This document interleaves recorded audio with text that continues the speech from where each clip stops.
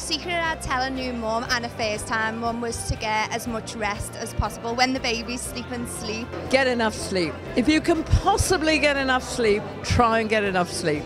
Just sleep whenever you can. Literally, I've perfected the art of napping. I can literally drop off for about 10 minutes at a time and then wake up again. It's brilliant.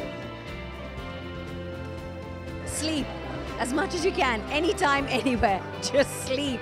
And listen to your gut. Your instinct, especially once you've had children, your instinct is always right. Don't doubt yourself. I don't think there are really any tips of being a mum, because I think every mum is an individual and every child is unique. Trust your own instincts. You can be given as much advice as you can handle from families and friends, but only you know best. As long as you don't drop them and you feed them and you give them kisses, they'll be fine. When they're horrible, don't take any notice, particularly when they're teenagers and they're hormonal. Just ignore them and smile. My top tip for a new mum would be you're in for a bumpy ride, really, and you might think the first few years are going to be the most difficult, the most challenging, and you'll be the most tired. Just you wait till they're 16, because it never stops. Happy Mother's Day.